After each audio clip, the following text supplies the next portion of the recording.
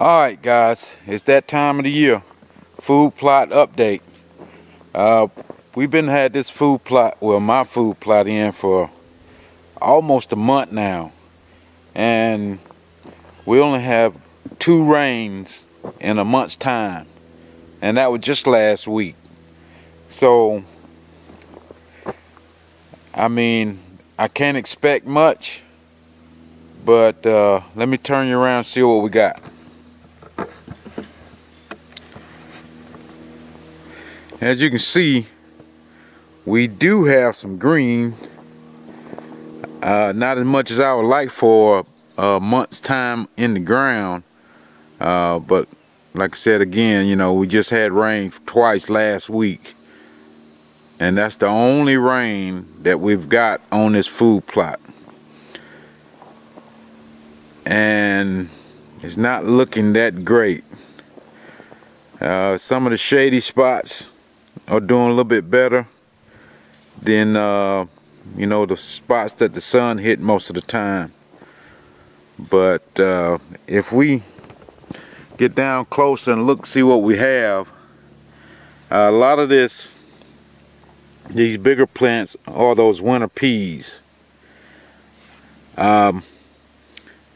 You know, I put the same seeds I had last year, that beets and greens, so it should be some turnips and some radishes, which, you know, that's one of the two. I don't know exactly which one. And, you know, that's some of the same deal. And I threw clover out too at the same time. And I don't know if that's them coming up right there at the bottom, which I doubt. That's real small. I just don't see the clover. You would think that clover would come up before anything else would, but the winter peas is the bulk of what's green out here in this food plot. Back over on this side, I've seen a lot of smaller plants. I'm just trying to find them.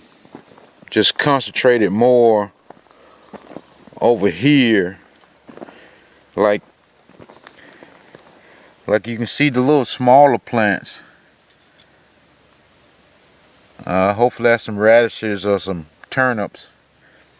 But like I said, you know, you see the cracks in the ground. It's just, everything just so dry.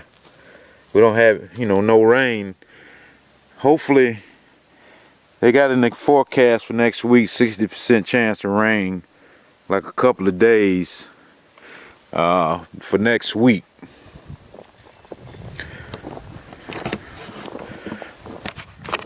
So without the rain, our food plot's not going to do very well. Not here in this tough Georgia clay. So we got to pray for some rain. Oh, it's going to be a tough year for these food plots. Last year food plots, you know, grew real quickly because we had a lot of rain. And up to last month, we had a lot of rain. And all of a sudden it just stopped. Like the hurricane just came through South Carolina, North Carolina. But we only got, you know, a little trickle here and a little trickle there of rain. And the hurricane shot up and went north. So that was our big chance to get a good soaking rain. We need a good soaking rain to help these food plots out. So I'm just walking right here to the middle, and you can see here in the middle, if I get down level, it looks better that way, right? But like I said, most of that are winter peas. I like the winter peas. That's why I put them out there, because like I said one time before, I never seen a food plot with just peas in them, because the deers eat them up so quick you never see them get any maturity on them. But these seem to be coming up pretty good with no rain. I'd be impressed if we got some rain and they shot up another foot within a week. But I'm just concerned about everything else that I threw out, like those radishes and them turnips. Like I said, in this spot, it's real bare, and plus I had tons of birds on my food plot, on my cameras. I mean, that scared me too. Hopefully they hadn't ate up all my seed that I didn't get covered up. But we're gonna walk on back here to the back. Then this back part, that's why I put those that wheat, not wheat, the oats and those winter peas back here in the back. Like I said, right here where the sun hits this food plot the most, these plants are not doing too well. They smaller. They look like they, you know, kind of drawed up. We got to have that rain. So some of you guys up north, send us some of that rain that you guys complaining about, and we can't get enough. But back here in the back, where I got the trees and everything, you can see, I mean, the oats are coming up a little bit here and there. You know, it's not taking over, but it's coming up. And like I said, what can you expect? There's just no rain. So, but the winter peas are coming up back here too, which that's a good thing. But I don't know. It's too early to judge. You know, I don't know if we're gonna have to come back and overseed something, or I don't know. Like I said, just too early. Just too early to even tell. If we can get some rain, that'll tell a story on what we need. If we need anything else on this thing before it gets too late in the season to try to help it out. But other than that, guys, I did put a rain gauge up in the front, and we'll go up there and look at that. It's got one thing I need to show you up there in the front on one of these trees. I just want to ask you guys' opinion about it. So I'll meet you back up at the pear trees up in the front. Alright guys, we back up here where I planted the pear trees up in the front before you get to my food plot. A couple of weeks ago I put a rain gauge on the side of this growing tube. And if we look at the bottom of that rain gauge, it says a 1/2 inch. So we did get some rain, but like I said, it was just last week. So we did get a 1/2 inch. I don't know how much of that's condensation or how much is evaporated, but we did get a 1/2 inch, which is not too bad. Just looking down at this plant here, it's still doing pretty good. It's still growing. The leaves are starting to turn because, you know, it's at the end of the growing season. This other one though, that's in this other growing tube, it peeks out of the tube. And if you can remember when we first put it in there, it was only 2 to 3 inches tall. And now it's trying to come out of the tube. And it's nice and full with leaves, and like I said, next year I'm pretty sure it's gonna come on out that tube and probably catch up with these other two that's you know, that I put out that's already grown. But what I wanted to show you guys was this. I've had this happen at my house with an apple tree, and you might be thinking like, what are you talking about? It's just the leaves that fell off of that pear tree, and what's the deal? True, the leaves have fell off of it, but if you can look at it, it's starting to bloom again. New leaves are coming out on every part of this pear tree. And it worried me because I had same thing happen at my house on the apple tree. I mean, it bloomed nice flowers and everything. To me, this tree is confused as the seasons. It's thinking spring. Then again, it's fall. You know, it's almost gonna turn to winter here in the next month or two. And this tree is trying to bloom again. I don't know what that means. That's why I want to show you guys, for you can have input on it. And have anybody else seen this type of behavior from a tree? This is my first time, so if you have seen that, please leave down in the comments what you think. What do you think is going on with the tree? But as you can see, it's clearly blooming again. See, it's got a dead leaf right here, but a new bloom coming right here beside it. It's weird. I don't know if that's a sign, fellas, but then again, it is what it is. But one other thing I had, one of the subscribers, I can't remember who it was, but asked me, why didn't you plant any persimmon trees? You know, deers love persimmons. I said, yeah, I know they love persimmons. But I told him I had a 20-foot persimmon tree right here, which now that I look at it, it's got to be taller than 20. As you can see, I'm gonna try to zoom in. On some persimmons, but if I can locate them in the camera, right there, there's a couple. This tree, this is a whole persimmon tree, other than the cedar tree in front of it. But this tree's been here so long, and it bears tons of persimmons every year. So that's why I didn't plant a persimmon tree. But that's about it for the update, guys.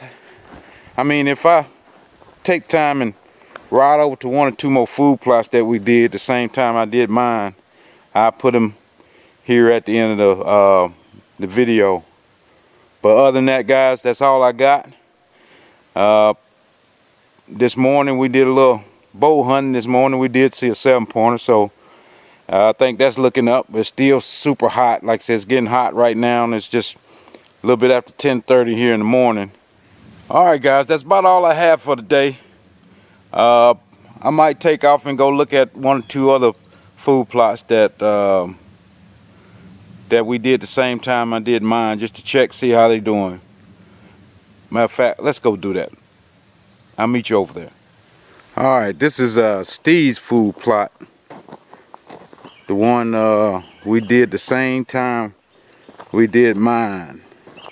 And he had the sandy soil, but doesn't look very good over here.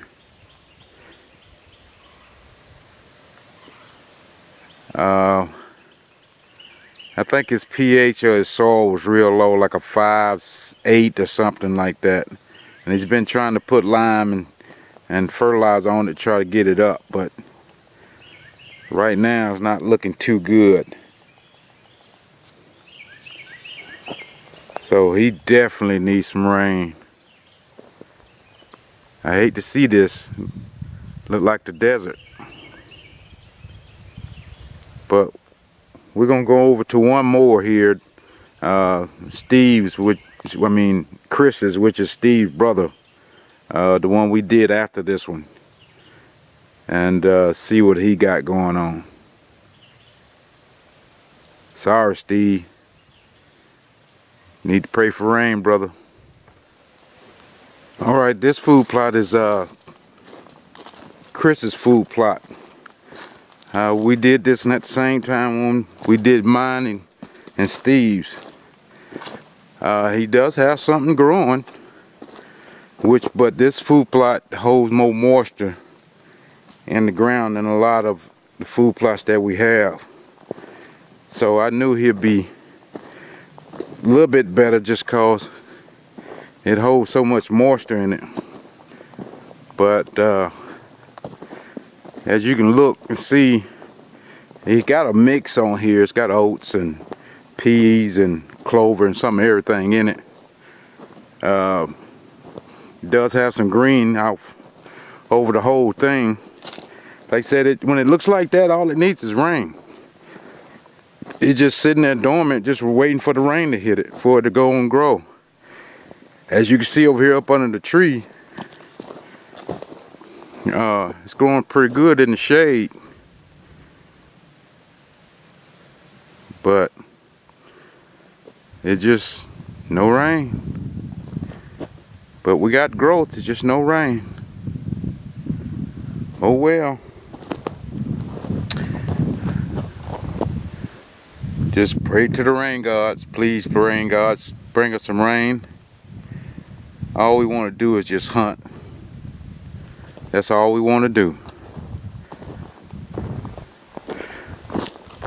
Okay guys, we got one more I want to show you. A little one I hid off in the corner, and I did it by myself. Nobody knows but one or two people that I did it. But I gotta throw some fertilizer out on it. I didn't get to throw fertilizer on it when I was here last time. So we're gonna let the sun fall a little bit before we get on that one. We'll meet you over there once that happens.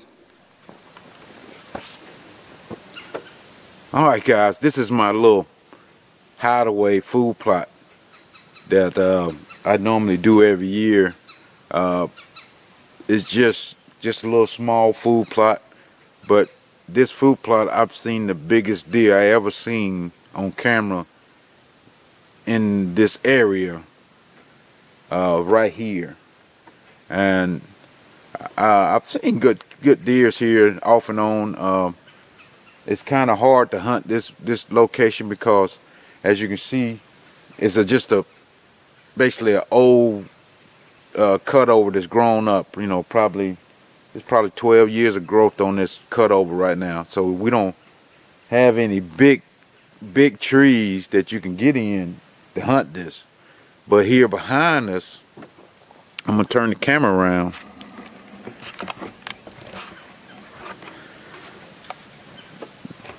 On this line here, it's a pine tree that goes right up here. As a matter of fact, there's two of them. But I get over here on this pine tree, then up probably about right here, it's a little look through. You can see the food plot through that little opening from those pine trees behind it. But as more and more stuff grows, everything grows, that window's getting smaller and smaller. But this one thing I gotta do is this pine tree right here. Once I get back here in the back of the food plot, that pine tree is covering that back of food plot, so I gotta take that pine tree down.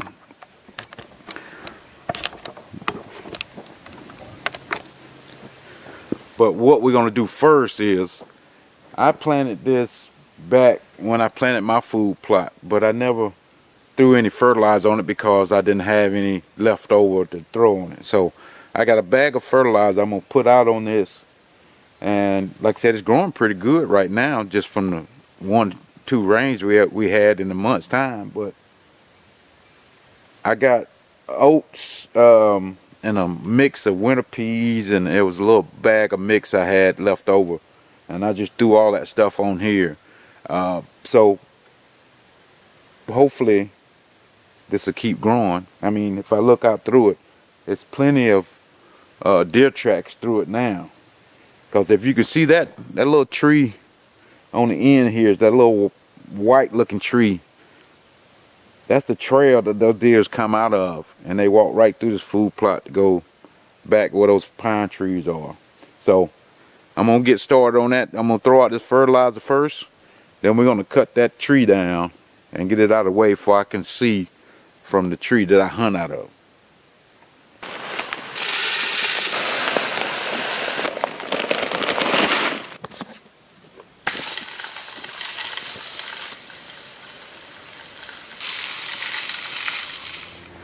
Alright, now that we got that fertilizer out, we can move to cutting this tree down. I'm going to take you guys up to the front of the back of the food plot and let you see what I'm talking about with my vision on the tree that I get up and hunt out of. Alright, if you can see when I pan in here, that pine tree, I'm trying to keep it on where that spot is that I normally hunt out of it. It's right in here. And that pine tree, that small pine tree, has grown over the years and now it's covering it up. And I might have to take some of these little bushes out the way too. But we're going to start with that pine tree and get that down and see if it opens up.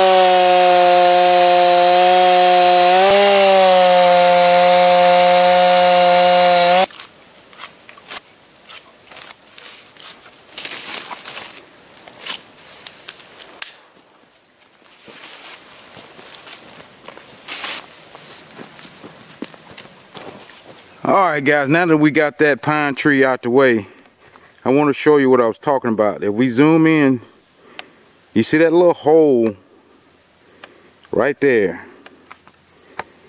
That's the little hole that I get up in to be able to see this food plot. And now it's back open. I don't have to cut anything else, I don't believe.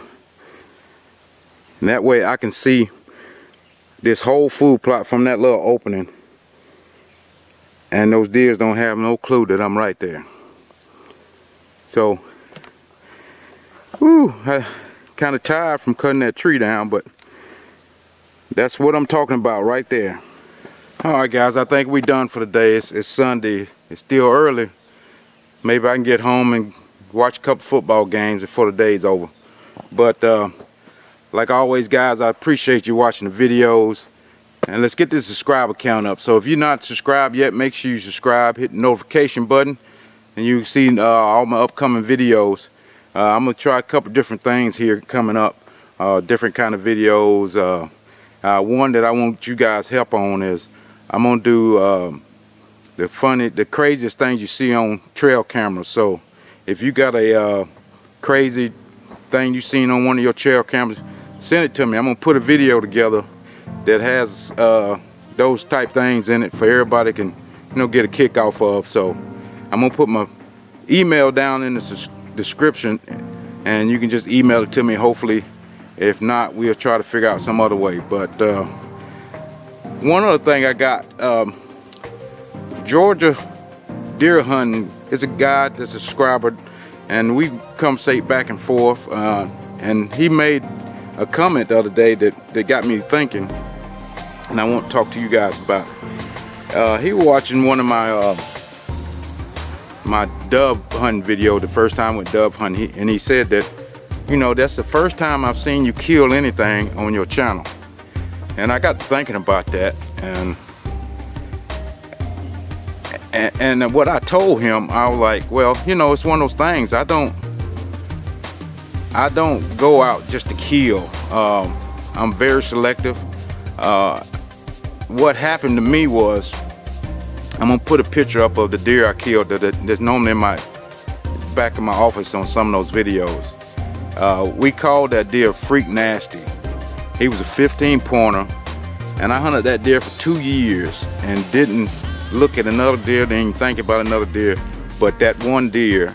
And just happened one day, 2 years after I started, he just come walking out, and I was able to harvest him. So, but since then, that's almost going on 4 years ago, I haven't killed a deer since. And the reason why is that deer basically took me to the next level of hunting that I can't go back down. You know, at first, you know, a couple of does, yeah, you know, I was happy to get a couple of does, but now that I got a deer on my wall like Freak Nasty, it's just not enough to kill a, you know, a 6-7 point or something like that just to be, you know, getting meat or anything. So to me, that day turned me into a trophy hunter. And since then, like I said, I hadn't killed a deer, I hadn't killed a doe, I hadn't killed, you know, a buck, anything since that day. But here, this season, I said, well, I'm gonna take 1 or 2 does because I do eat deer sausage. That's probably about all I eat of, you know, deer, well, me cooking it anyway. But so, I mean, just to answer the question, well, it wasn't a question, it was a statement that Georgia deer hunters put out there, was if you don't have to go out and kill every time you go hunting. What I did was I turned to being a stewardship of the land. That's when I really got into food plots and trying to grow the deer to match what I got on the wall. So if you don't take time to put back into the woods or into the ground what you try to harvest the animal off of, you will never get a trophy to put on your wall or to be able to brag to your boys or send pictures to people or put them on the internet, that type thing. You have to put the time into the land to be able to reap the benefits of the land. So that's when I turned to food plotting, trying to grow the biggest, fullest food plot I could, because I know in turn that's gonna grow the deers that I'm looking for. So I mean, just that's basically all my little spiel on that. I just wanted to talk to you guys about that and see what your thoughts was about that. So if you could, just leave a couple comments on it. And other than that, guys, I'm gonna get out of here, try to get back home. And to the next video, we out.